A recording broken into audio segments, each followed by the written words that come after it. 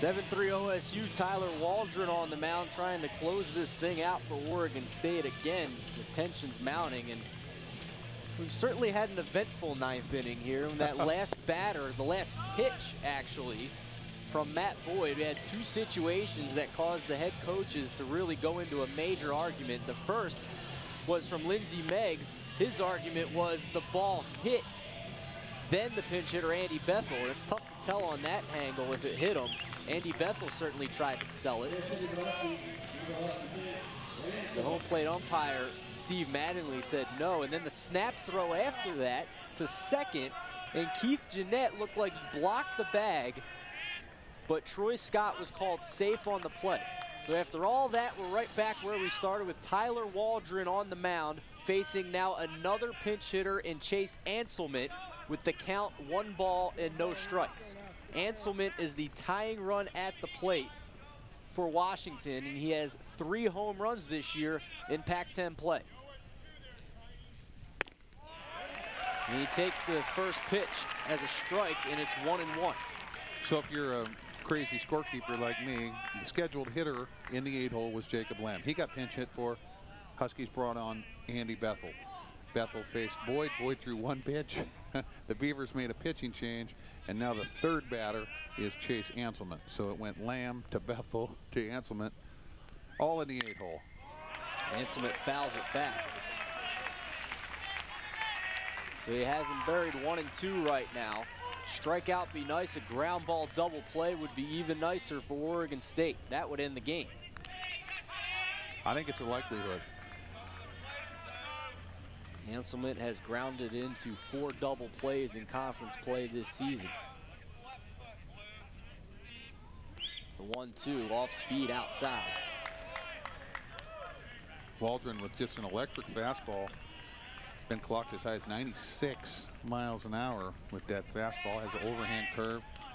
Sometimes uses the slider. Big curve to the lefties, slider to the right-handers. Tyler Waldron pitched 1/3 of an inning yesterday, allowed 1 hit but no runs. The 2-2, fouled off. Nice little piece of hitting by Anselment, working his hands inside the ball. Another dangerous freshman in this Huskies order. Mention all the great freshmen in the Pac-10. He's certainly another one of them. Yesterday alone went 2 for 4 with a triple. Came into the series hot. He had 2 homers versus UCLA last weekend. Catcher by trade. Looks like a catcher. Now got a blocky body.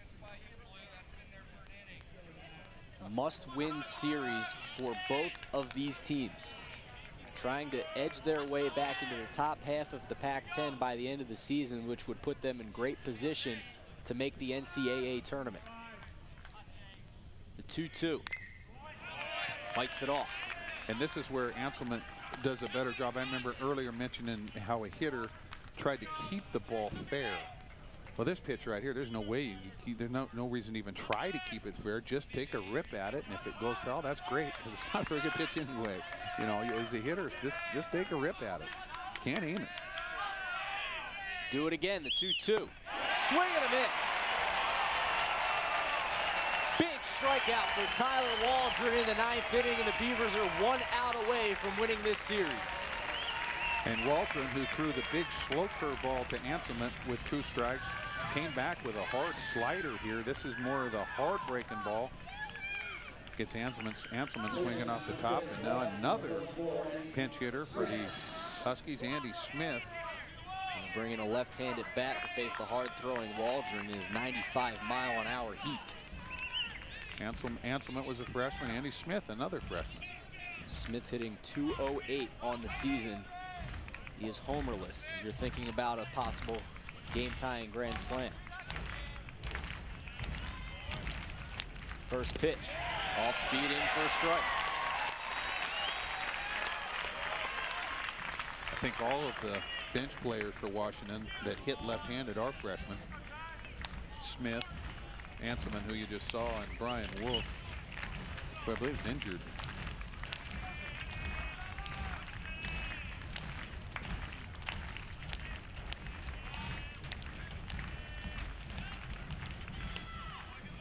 Misses. Just in. Any kind of base hit, Oregon State will be extra careful to keep the batter runner, Smith, off of second base, where he becomes the tying run. Basically a no doubles defense out there. Outfield extremely deep, infield all the way back. Corners guarding the lines. 1-1 from Waldron. That no doubles defense always sounds good, but I always think that that memo should be shot to the pitcher. Really the guy that's in charge of keeping that guy from hitting the double. Huskies down to their final strike.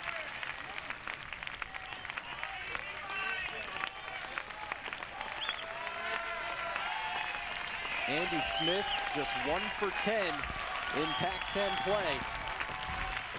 2 for 11 would be huge. Tyler Waldron could win this series right here for the Beavers. The 1-2 to Smith. Strike 3 swinging. Well, the great thing about relievers, you always want to have a reliever that gets the first guy out. Obviously, the first two was even better. Matt Boyd did a real good job. He got the Beavers out of trouble in the 7th, got them into trouble in the 9th. Tyler Waldron gets the Beavers out of trouble in the 9th and saves the game for the Beavers. Oregon State once again giving their fans here at Goss Stadium their money's worth. Another very exciting and eventful 9th inning, but Oregon State wins game 2 and wins this series 7-3. We'll be back in a moment to put a wrap on this one. The Beavers take care of business.